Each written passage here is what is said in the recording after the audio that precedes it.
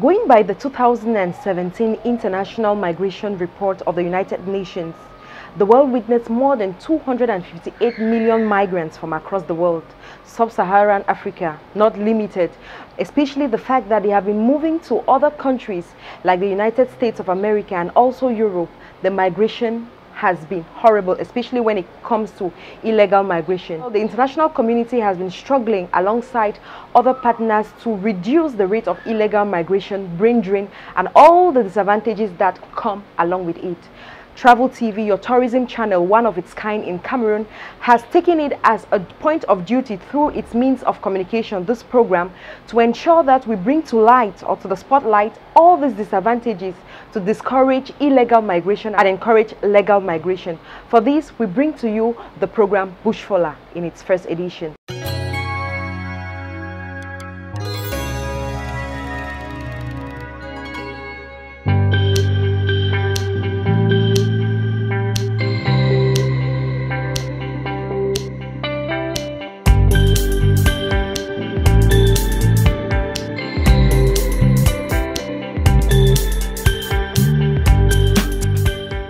It is our pleasure to be with you on this maiden edition of the program Bushfola, and today we are having our pace setter guest.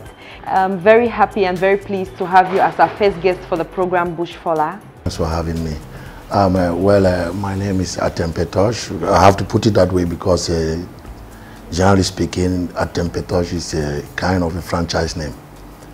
So you look at it at so many perspectives, but I want to say I ran from the Republic of Cameroon, precisely from Manu Division, and spent some time primary school life in Southwest, precisely Kondotiti. I went to secondary school in Kondotiti, high school in JHS Limbe, University of Yaoundé.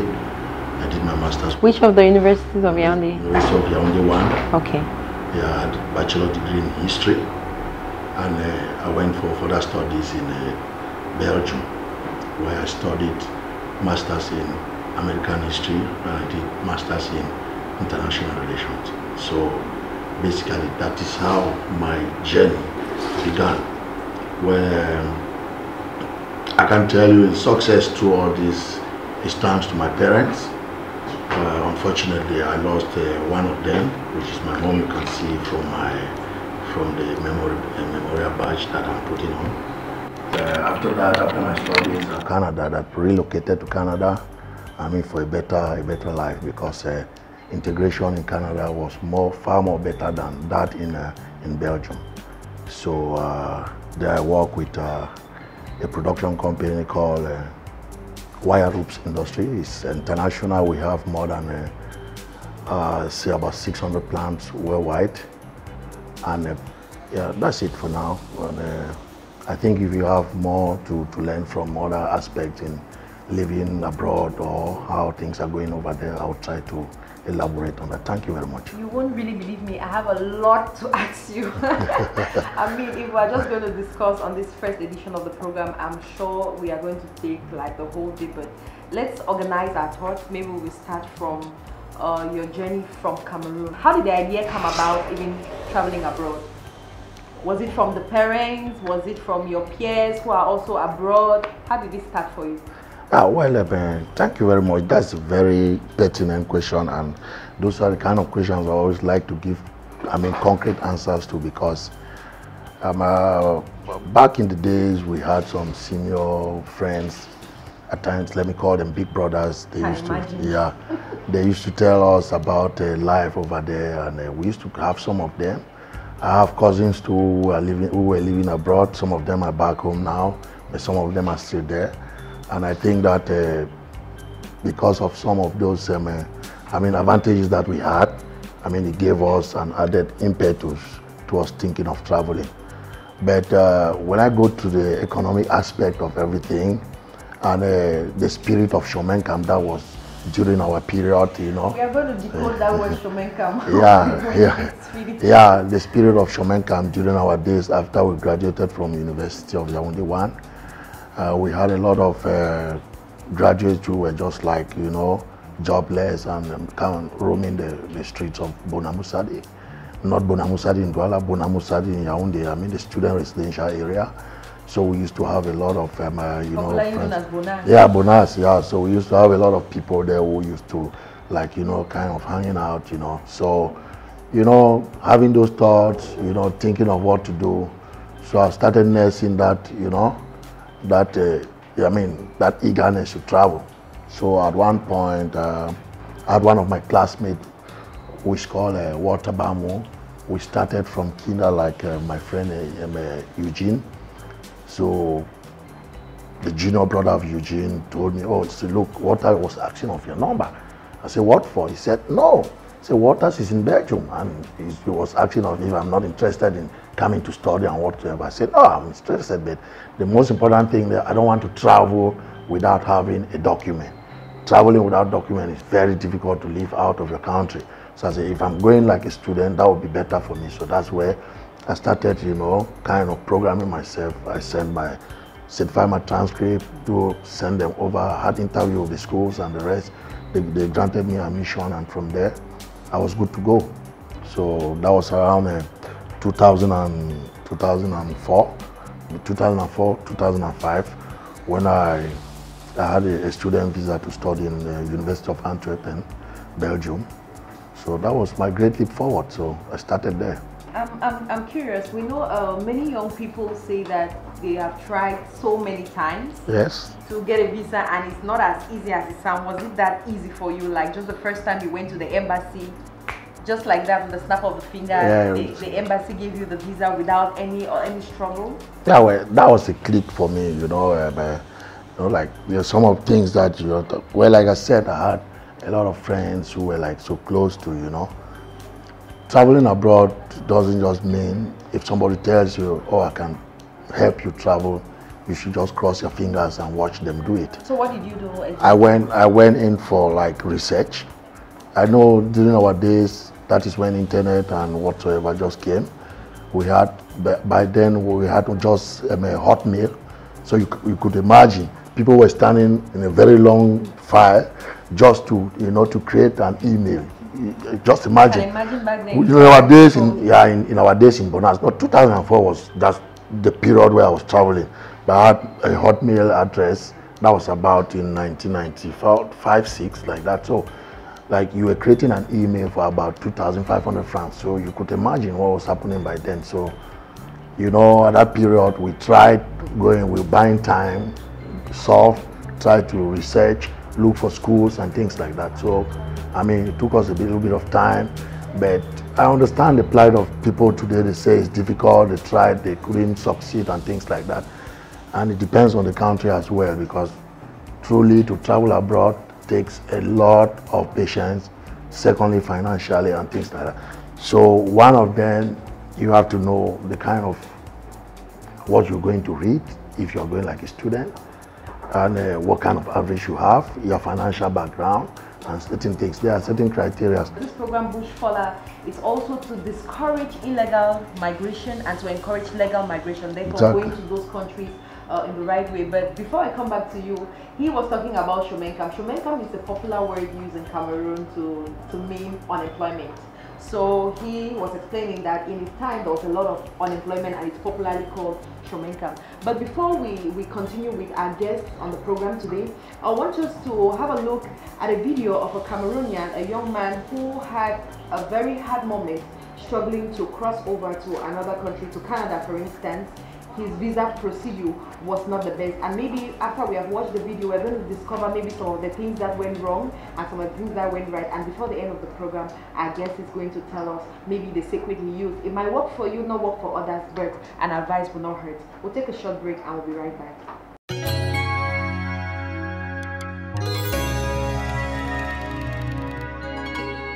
October 2015, I remember the date quite alright. It's one of the dates in my life which I think I won't be able to forget. I had an admission to read, I think, broadcast journalism in one of the universities in Calgary. At that time, I just graduated from the University of Boya. I was a station manager at one of the radio stations.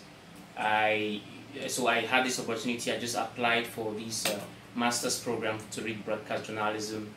I was given the admission, and because one of the requirements for you to have a Canadian visa, which is especially student visa, you need to have proof or admission from university back there. So I had one. So that's where I started compiling the documents. Of course, I had no detail, I had no knowledge, so I had to meet a travel agent back in the town of Boya in Cameroon. So the challenge, it was too much, it was hectic, but I could continue. I had to insist because I knew what I wanted. And so I went to Yaoundé to the Canadian High Commission at Bastos. I dropped the documents. They told me to come back after 1 month, but they gave me a tracking link where I could like track my documents, what level of the visa, like what level of the processing was my document. And so I kept tracking, like the curiosity. I was checking every day what level. I had to know when my documents reached Canada, when they got to Yaoundé and things like that. And so the day I finally heard that the documents were back to Cameroon in Yaoundé, I had to travel that night. And the next day I got to the Canadian embassy, and it was so sad. I met so many people. We were about 20 persons, I remember, 15th of October. And out of the 15th, just one person was granted the visa to Canada, which was, I remember it was one woman with a baby. When I received my documents sealed in a brown envelope, I had a deep breath. So the lady there, she told me, "Are you sure you made it?" I said, "Let God decide." So when I took my documents, I went to a certain place, I sat down, I opened it, and I saw, "Dear Mr. Marius Santos Jongako, we acknowledge the fact that," you know all those things people will say when you apply for stuff. We acknowledge the fact that you've applied and we went through your documents, and we want to say that all your stuff was satisfactory, but that's the worst phrase. That's the phrase I don't want to see in any application, in anything. So when I heard "but," I was like, so they told me because I don't have any travel experience, I could not be given the visa to Canada, even though I attached my admission letter from the Calgary University to do my master's program. I had to get back to the college in Canada to cancel my admission on the basis that I was not coming. The deposit that was made for my tuition fees was withdrawn immediately, and that's it. So it was a bad experience. They told me to apply again. I'm thinking about that for the future, but at the moment, not now. I'm pursuing my career in other things, and maybe someday I will try it again.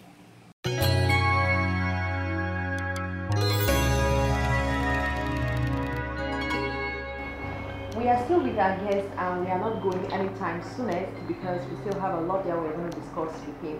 Now I want to move on a lighter mood. Oh, are you okay? On a very light mood. Okay, let's when you left and say after following your procedures to travel to Belgium and you finally heard that okay, yes, this is it, I'm traveling. I know back then I can remember when we say a relative is traveling, the entire family hires a bus. And they go to the airport. How was it for your family? For sure. Well, truly speaking, my family, they were so excited. I mean, given that I was supposed to travel at that time. But the only good thing is that my kid brother traveled earlier before me, and so the excitement had reduced. I believe that during the first travel, the first person who traveled in my family, my kid brother Robert, I was the only one and some few friends that we went to the airport in Douala here, and I mean, we just gave him a bye-bye, and that was it. We still have a lot coming up for you in the program Bushfola, but now we are going to take a quick transition. That is going to be a spot of one of our principal sponsors of the program, Global Bush, which is a travel and tourism agency, one of the leading in the country. Let's have this break and we'll be right back.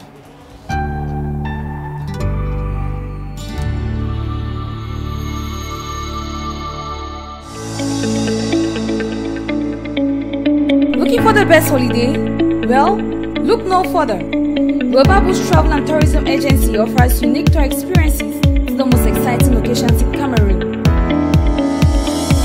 The services include visa processing, flight reservation, ticket sales, as well as tour services. Global Boost Travel and Tourism Agency works in collaboration with several hotels across Cameroon and Africa, as well as major airlines such as Ethiopian Airlines, South African Airlines, Air France, Turkish Airlines, just to name a few. Their long-standing experience with local hotels, snacks, restaurants, and resorts mean you can enjoy excellent services at great discounts. Global Bush's smart, kind, and welcoming staff are always ready to give you the best value for your money. With more than 10 years in the tourism industry, their tour guides and personnel not only master the trade, but know exactly when and how to give you the best of business experience. Their broad client base of high-profile individuals, businessmen, and diplomatic missions are a testament to their great services. To find out more about Global Bush, please visit their website at www.globalbushtravelandtourismagency.com. Global Bush Travel and Tourism Agency, your gateway to Africa.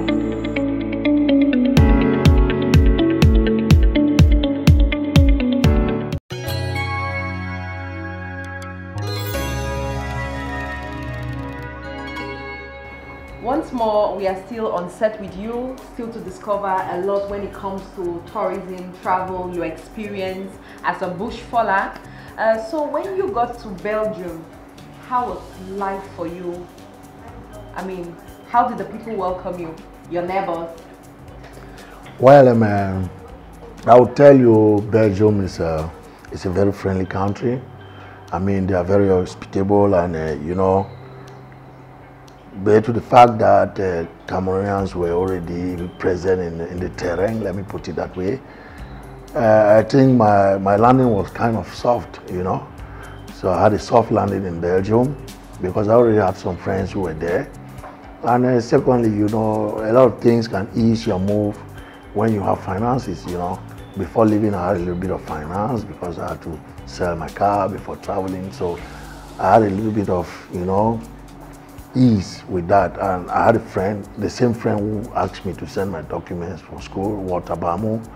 Yeah, he accommodated me for some time, say about 2 weeks. And that's an issue, accommodation, when you are a first-time traveler. How does it work? Look, I've not heard very interesting. I have to be honest with you. I have to be honest with you. Accommodating you in Europe is a very difficult situation. For somebody to give you a space to sleep just for a night, that person should be an angel sent by God. Let's talk about the cost of living in all the countries that you've moved to. We know you've been to Belgium, you've been to Canada. Yeah. So it's generally a travel experience for about 11 years, approximately. Yeah, almost between 11 and 14 years. 11 and 14 years. Yes. So let's start with the cost of living when it comes to feeding. How is the feeding and feeding habit? I also know that most bush fallers, when they come into the country, they carry all our vegetables, all the snails, all the jansan, all the dried pepper, all the plantain flour, and every other thing that we can imagine. The travel we eat abroad. Is it that food feeding well in our African style? Is it that costly abroad? Well, feeding in an African style, you can say it. We always come here, we are Africans, we like to eat our food and things like that. Feeding in Europe is different from feeding in North America when it comes to the cost, right? In Europe is just about 6 hours between Africa, some of the African countries, to Europe. But in North America, we operate between 12 to 14 hours, depending on which state you're living in. So those are the differences. That's to say that a Cameroonian living from Cameroon to Canada should get ready to spend more when it comes to feeding like a Cameroonian living from Cameroon to Europe. To Europe, exactly. So that is exactly what I'm saying. So, you know, I've had experience in both continents and I know what it takes to. If I compare, when I was in Belgium, I was buying just a box of yam for just 10 euros. But I have to bear with you that I barely eat yam now. I mean, yam tubers, you know. Very costly. Yeah, very costly. Just one like this is about 20 Canadian dollars. So you can imagine the cost of living. Somebody buying a box of yam for just 10 euro, and now you're buying just one tuber of yam for about $20. So how comforting is the insurance system, insurance scheme out of Cameroon? Well, it depends life on insurance. Okay, particularly. fine. Okay, thank you very much. Yeah, life insurance, I will match them to health insurance as well and other things like. It's lucky enough, you're just talking about, I have mine here. Like this is so when my. you have this card, what's the advantage? Okay, this is my, they call it RAMQ because I live in the French province of Canada in Quebec. I live in the Quebec province, precisely in Montreal, the city. Yeah, when you have, this is a health card. If I have an accident, even here seated like this, I have the right to go to any hospital, and any amount that I have to spend, they will do everything and book it and send it over to my insurance. So my insurance will do all the coverage. I might pay out of my pocket, but they will have to reimburse my finances that I spend. For life insurance as well, they don't offer you life insurance as per se. There are certain schemes that maybe through your job you can be registered under the life insurance, or over private that you can always be paying monthly, because there are some companies who don't offer life insurance directly with your job. So you might take a different scheme where you try to be paying monthly, and depending on your package. So maybe in the case of death, maybe there are other companies that will pay you $1 million to your family, depending on if you decided to make it to divide all your benefits to your family, say your wife and your children, or you want to involve your families, like your mother, your dad, and the rest, depending on how you want to do it. But it's very easy, and it helps a lot of people now. I would love our guest and I to talk about the Cameroonians living, the Cameroonian community in Canada. But before we focus on his experience in Canada, let's have a report on the bilateral relationship existing between Canada and Cameroon.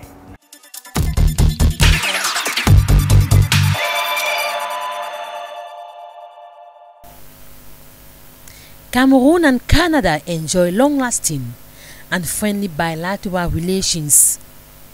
Economic prosperity, the promotion of democratic values, respect for human rights, good governance, official bilingualism, and regional security are the pillars of bilateral relations between the two countries. Since 1962, Canada is represented in Cameroon by the High Commission of Canada in Yaoundé. Since 1962, Canada is represented in Cameroon by the High Commission of Canada in Yaoundé, as well as an honorary consulate in Douala. Cameroon is equally represented in Canada since 1962 by a High Commission, and in 2017, Cameroon was Canada's top export destination in the Central African region. In terms of common membership, the two countries collaborate in multilateral fora such as l'Organisation Internationale de la Francophonie, the Commonwealth, and the United Nations.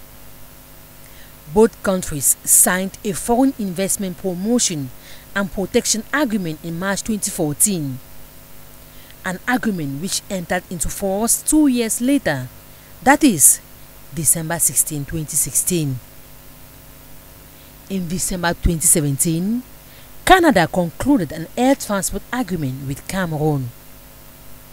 Still in 2017, Cameroon was the fifth country of origin of foreign students from Africa after Nigeria, Morocco, Egypt, Tunisia, with 1,870 students in Canada. Let's talk about Cameroonians in Canada. How do you cooperate? Well, I don't want to give a wrong figure concerning the general population of Cameroonians living in Canada, but I want to say Cameroonians who are living in Canada are more than 1 million. I'm talking a melange of the Francophones and Anglophones who are living. I think Cameroonians who are living in Canada, especially the Greater Montreal region in Canada, I think the Greater Toronto region as well, Calgary and some other big cities that are existing in Canada, we live as big family and brothers keepers.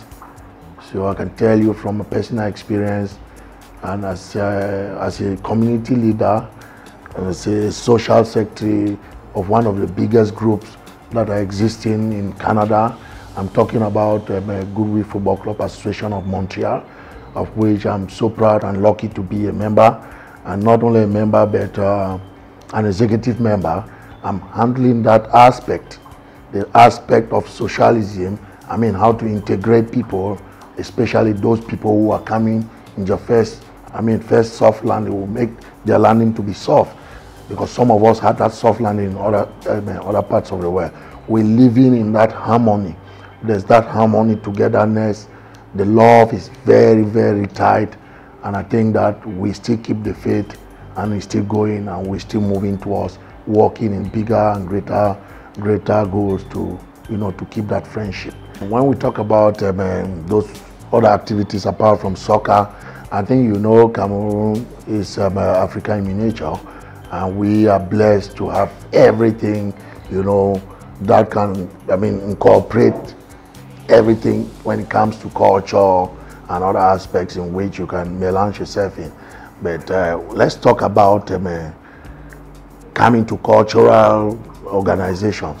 We have a Cameroonian cultural organization which they operate every summer. Our summer begins on the 20th of June until September or whatever, I don't know, but it should be that. And so during this period, it is kind of overcharged, because every cultural group, they are struggling to make like parties. You have the Bahams, the Binam, kind of. So that period is kind of jam-packed when it comes to cultural activities. At times you have ACC, all Cameroonians in Canada, which is one of the biggest Cameroonian organization, incorporating every Cameroonian, both in Canada, both French, English, and the rest. And how often do you meet? Well, the meet, I don't know their schedule, because I'm no longer a member in it, because they had some small political issues, kind of administrative bottlenecks and the rest. So there are problems with that. So, but they still exist, and they are doing a lot of work for the Cameroonian community. They have gone so far as creating what they call a two-pays natal, because there are a lot of people who don't have. I was just about asking. Yeah, a lot of people don't have opportunity or they don't have access or opportunity to afford insurance. Or my mom might visit me for some time. Maybe the insurance, they might take a little bit of time to do, like, process it. So you can't be sitting and waiting. So what they do, they did something like the two-pays natal. It's a situation where they have contacted all Cameroonian cultural, social groups. They have, come together as one, collecting, like, we support each other in times of problems. When you have like a corpse that you want to transport, Yeah. They are the ones to take care of that and everything. So by so doing, if I have about 3 or 4 members in my family, right, I might take about 4 members in my family. So when there's a death in another association that we have to participate, you discover that I might just pay just $4. That's $1 for each member of my family. So it makes it very easier for people to transport corpse now, except for situations where maybe out of your will you say you don't want your corpse to be transported back to Cameroon. In some situations that we had. So, but it's a very good initiative. I'm lucky to be a beneficiary of that, because lately on the 27th of April I did a wake-keeping ceremony for my late mom. And I have to be honest with you that I had a turnout of more than 500 persons. Awesome. In that hall. Yeah, so, and they didn't just come there to say, they came there to condole and to support me financially, spiritually, and morally, So I was super happy and grateful, and I'm still very thankful to them, because I had this same situation for more than that. With about 40 years of experience living out of Cameroon and swapping from one country to another, have you ever thought of coming back home finally to settle down? Settle down as in with your family and coming back home to Cameroon? Has it ever crossed your mind? Well, in the beginning, when I went for studies, I thought coming back would be a good thing. But because of the fact that I was keeping communication with other friends, you can imagine that the friends we graduated about how many years ago, let me put it before that time, because I graduated in '98. So they told me things are still very hard. And I thought maybe with time, things might change. And, you know, I already have a different career in life. I'm a different national. I came to Cameroon. I asked for a visa before coming here. So I'm a Canadian citizen now. So I'm already making my life over there. I don't think I will come here to invest in Cameroon, especially if I don't know how it goes. But with our old parents, when they are old, they live with you at your home. But over there, old people, when they are old, they don't live with their children. Does that scare you? It scares me. I always tell my children, I say, I can't come and stay here and you guys will be putting me diaper and the rest. I won't do that, you know. So that is it. So they find it a little bit difficult. But if I have to look at towards retiring in Canada, one of the aspects that would make me to think to stay there forever should be their medical system. Very close to the end of the program, but before we go, we want to discuss with our guest on maybe some travel advice that he can give young people. We know that the program Bushfaller wants to decode the issue of illegal migration. He might give us a lot of advice with his 14 years experience out of his home country. And so the first thing I want to find out from you, many Cameroonians, Africans, and people who migrate out of their country of base go for greener pastures. Are those pastures really green over there? Are they that green? Well, that's a good question though. The truth is the pastures over there are green. They're green, more greener than what you think. But it depends on how you define them. Okay. Yeah, because truly speaking, there's that English saying that we states, as you make your bed, so shall you lie on it. To Europe, you fall in the hands of those who are hanging around because they don't have papers to, to do the right things and the rest.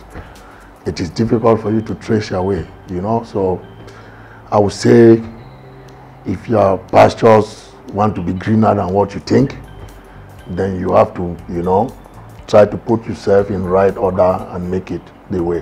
Before, in our days in Europe, we had opportunity to work in some of those better companies, but we had other colleagues and friends who managed in tomato farms and the rest, apple farms and the rest. So it's not like what you see on the TV or when people come here to like flash, what we call it in our local parlance. It's not even local as well, yeah, So people come here to, to flash around and thinking that, but I would like also people who live back home here to respect the minimal amount of money that any family member can send abroad, because it takes, guts to come out with something, even 50,000 francs to send it to you. Thank you very much. Thank you very much. It's on this note that will come to an end of our first edition of the program Bushfaller. Our guest was our pace setter guest for this edition, and we are promising you that this program will be your monthly program because it is a flagship program of your #1 TV station that is based only on tourism travel TV.